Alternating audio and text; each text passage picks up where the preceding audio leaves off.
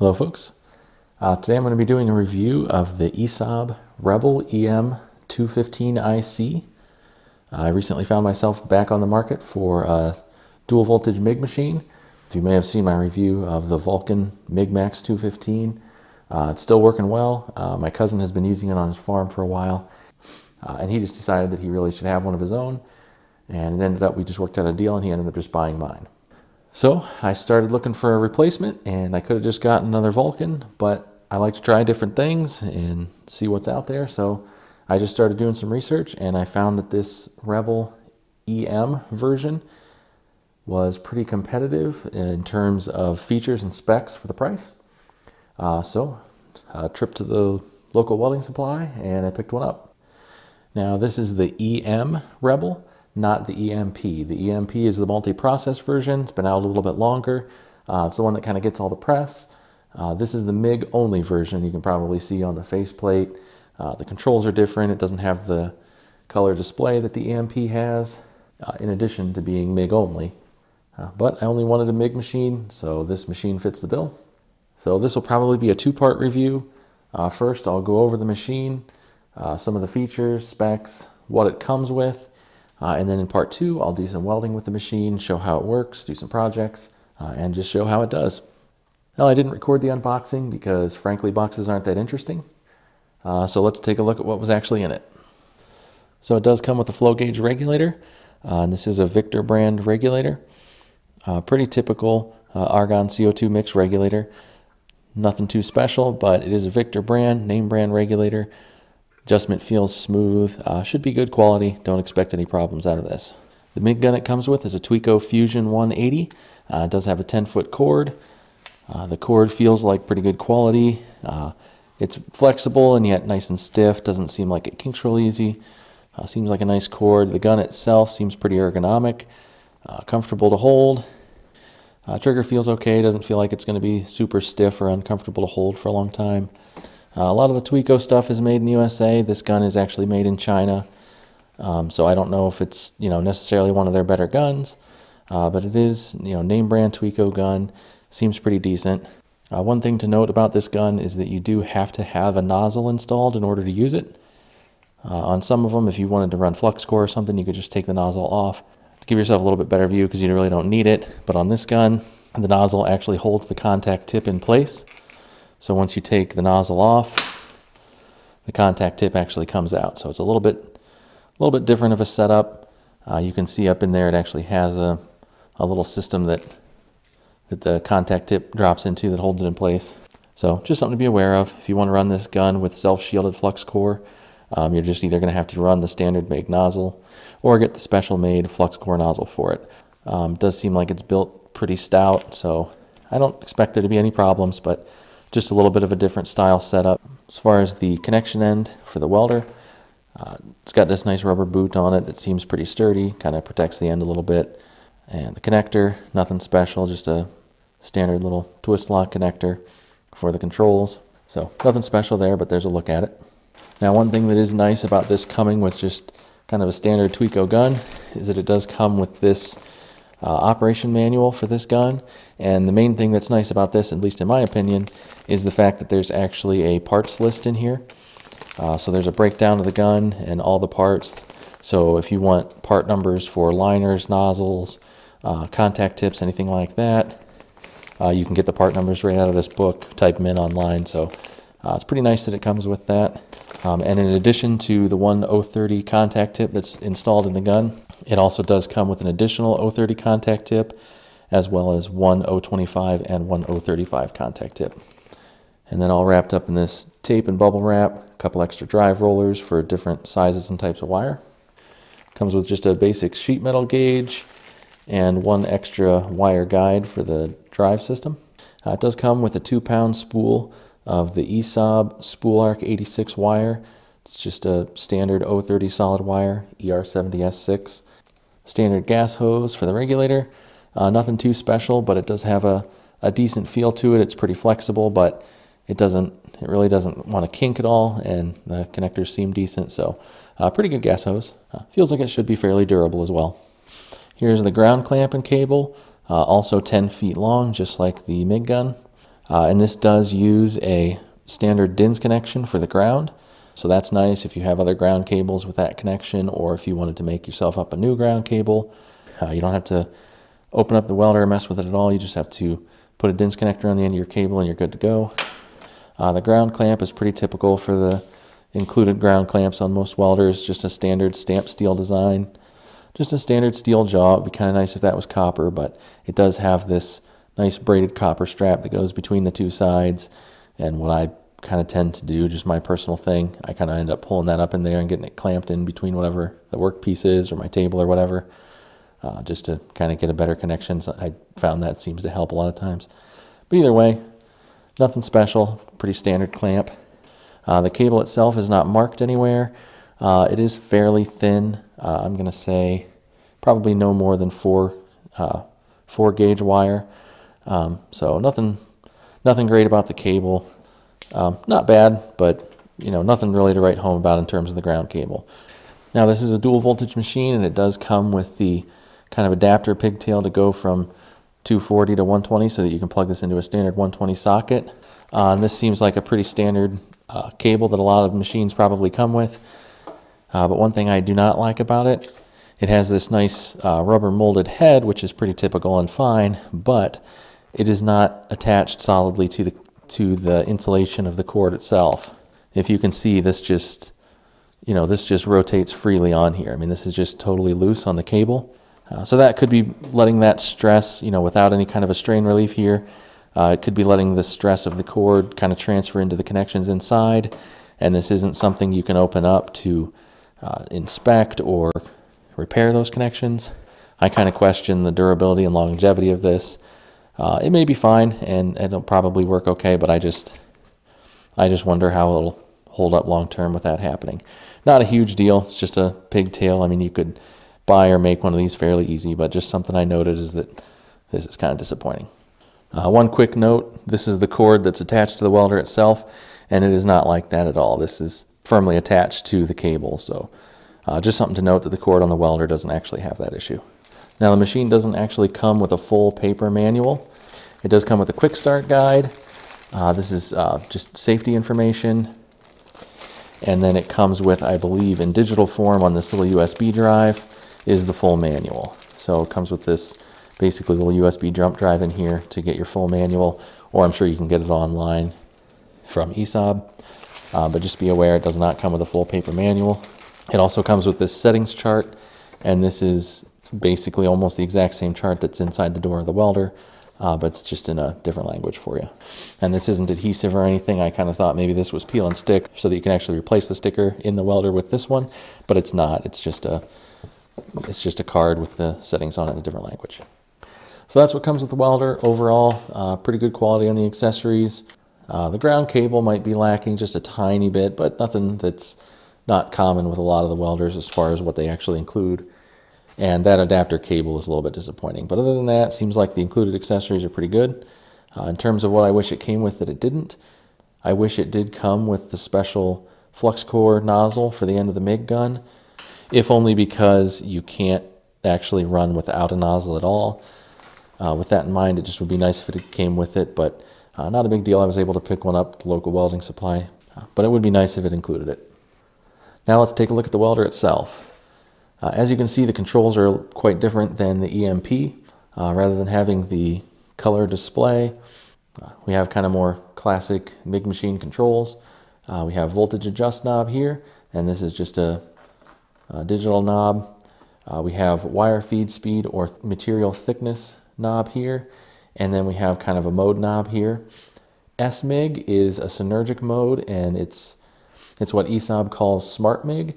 Now, even though this doesn't have the digital display, there's a few less settings that you can adjust. It still does have the Smart MIG mode that the EMP welder has. And ESAB claims that as you weld in SMIG mode, the welder will kind of automatically adjust some settings to try and keep the arc smooth, even as your technique changes. So in any of these SMIG settings, you just pick the wire size that you're using, and then pick the thickness of the material that you're welding, and the welder takes care of everything else. So pretty much a standard synergic mode operation, just like on a Millermatic or something along those lines. And you also have a manual mode here. If you turn this knob over to any of the manual settings, then you have just normal control of the wire feed speed here, and then this will control your voltage. When you're in any of the SMIG modes, the voltage knob doesn't do anything at all, and actually the voltage display even goes blank when you're not welding, just because the only thing you're setting is the thickness.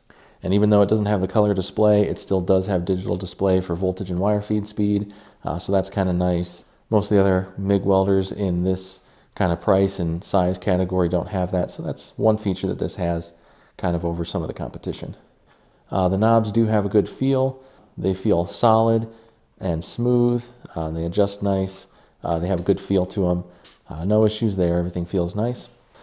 So moving down the front of the welder here, obviously we have the MIG Gun connection point here. This is for the MIG Gun control or spool gun connection. And then we have our positive and negative power outputs here. This little pigtail here goes into the MIG Gun connection. So in order to change polarity, all you have to do is take this DINS connector and move it over to the negative or positive, depending on what wire you're running and what polarity it prefers. So very easy to change. You just move this pigtail over to whichever spot you need the MIG Gun to be in, and then just connect your ground to the other spot. One quick note about the overall feel of the machine. As with a lot of the welders nowadays, there's a lot of plastic on the body of it, plastic handles and plastic trim. But the plastic on this machine actually feels a little bit nicer than the plastic on some of the other welders I've handled. Certainly the Vulcan, even I would say the Miller and the Lincolns.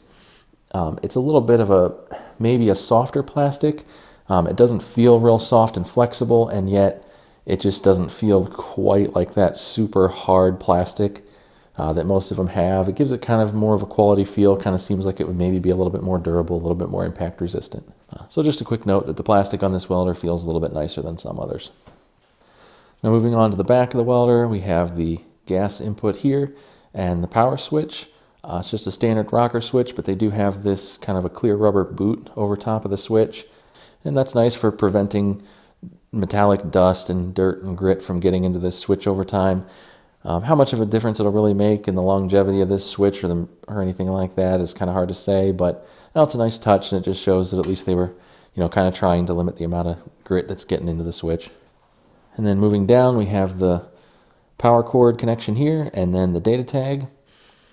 This power cord, just note, it is 14 gauge, so not a super heavy cord. It is fairly short. The power cord's about 5.5 feet long. So not a super long power cord. It is only 14 gauge, which I'm sure is probably plenty with only a 5.5 foot length, but it would have been nicer to see a 12 gauge cord and maybe one that was even 6 or 8 feet long. But it is high quality cord. It's SOOW cord, 105C rated, so good quality cord, but just a little bit thinner and shorter than I would have liked. So here's the data tag. Nothing you can't find online, but still nice to take a quick look at it. But one thing that's real nice is that even on 120 volt input, we have 100% duty cycle at 90 amps. That's higher than a lot of the 120 only MIG welders you'll see. Most of them are going to be running more like a 20% duty cycle at 90 amps. And this one's actually running a 20% duty cycle all the way up at 130 amps. I don't know how quickly you'll actually blow a breaker at that. I am going to weld with this on 120 volts on a 20 amp breaker, and I'll turn it up as high as it'll let me turn it on 120. And we'll see if it blows a breaker and how much output I can get out of it. But just based on these specs alone, this should be actually pretty darn capable on 120 volt. So here's the door to access the wire drive system. And just another little touch, kind of like the boot over the switch. Just another touch that leads to kind of a nice feel. This door opens and closes very nice, and the reason for that is you actually have a small roller, a spring-loaded roller here, which is actually the latch mechanism. And that just leads to a very good feel to the opening and closing of this door. It closes tight with no rattle, and it opens and closes smooth and easily. It's a little touch that in the grand scheme doesn't really make much difference, but it just kind of lends to the overall nice feel of this machine. The wire drive mechanism is pretty much par for the course in this class of machine. Cast aluminum, single drive roll. It doesn't have a dual driven roller. But this just a bearing roller up at the top, but it's okay. It feels smooth. I've used other welders with this exact type of setup. It never had an issue. This is spring loaded, so it just pops right up and out of the way.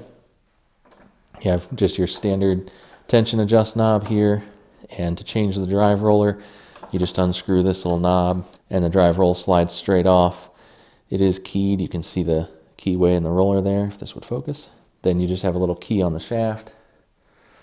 So nothing too complicated or out of the ordinary there. And this is the little wire guide that it comes with a spare of in the bag. And then you have your knob for locking the MIG gun in place. And one thing to note is that this is an all metal knob. So the knob itself and the threads, they're all one piece of metal. So it's a pretty sturdy design. Whether or not that offers a real advantage or not, I'm sure it could be debated. Probably not a huge thing, but it's just something to note that that is an all metal knob. And this is the wire spool system. It can accept 4 or 8 inch spools. Your tension adjustment is actually this hex head screw here in the middle. It's not a wing nut or anything like that, but I find that I can actually loosen this by hand. If I reach in there, I'm able to turn it without any issue, but just with my fingers to loosen it or even to remove it. So not a big deal that it's not like a toolless design with a wing nut or something like that, but I haven't found that I actually need a tool to remove it. But even so, it wouldn't be the worst thing just to have a wrench or socket or something for that, just in case. And with that removed, you can see that you do have just kind of a maybe a brass washer back here, just to kind of reduce friction for the spool, make it spin a little bit more smoothly. And I do feel that the tension adjustment works pretty well. This does turn fairly smooth, and the tension adjustment adjusts pretty smooth and pretty linearly. That seems like it works pretty well. No issues there. Now this door itself does have a little detent that actually holds it open. So once you push it past that, it kind of has a slight spring detent to keep it open. So again, just another little touch that doesn't make a big difference, but there it is. And then on the inside of the door, you have kind of your standard settings chart with starting points for different types of wire thickness, material thickness, just to kind of give you starting points for settings. And this chart kind of has, it's not just a standard cardboard sticker, it almost feels like plastic. It seems like it should be pretty sturdy and, probably hold up for a long time. So there you have a look at the welder, what it comes with. It does have a pretty good overall feel, has good fit and finish, and gives a good impression of good build quality. And the accessories seem overall good quality with just the few little things that I did point out. Now this MIG gun did come with a note that it has an 030/035 liner size installed. And it says for best results with 025 wire, they do recommend installing a different liner. I do have some 025 wire that I'm going to be running for testing, and I'm just going to use the included liner. I'll see how it does, and I'll let you know if there's any issues or anything, but I'm just going to run it as is and see how it does. Thought I'd give you a quick look. This is the Flux core nozzle that I picked up for the machine. Doesn't come with it, but I did buy this locally. This is the metal part that screws onto the end of the gun to hold the contact tip in place, and then it also comes with just a insulator that threads on around it. So if you wanted to run self-shielded flux core and you didn't want to use the MIG nozzle it comes with, you can pick these up. Now unfortunately they do come 2 to a pack, and they're not super cheap, so again, it would have been nice if it came with one of these. So I think that about wraps it up for the first look and the look at the accessories. So I'll get it all set up, and for part 2 I'm going to do a bunch of welding with the machine. I'm going to run multiple sizes of solid wire. I'm going to run some self-shielded flux core, and I actually picked up some dual shield flux core as well. So I'm going to be trying that out on this machine and let you know how that goes. And I have both C25 and 100% CO2 I'm going to be running with the welder. So really going to put it through all of its paces and see how it does. So keep an eye out for that. Hopefully I should have that posted up soon. In the meantime, if there's any questions or if there's anything you think I forgot to cover, just post it up down below. As always, thank you very much for watching. Take care.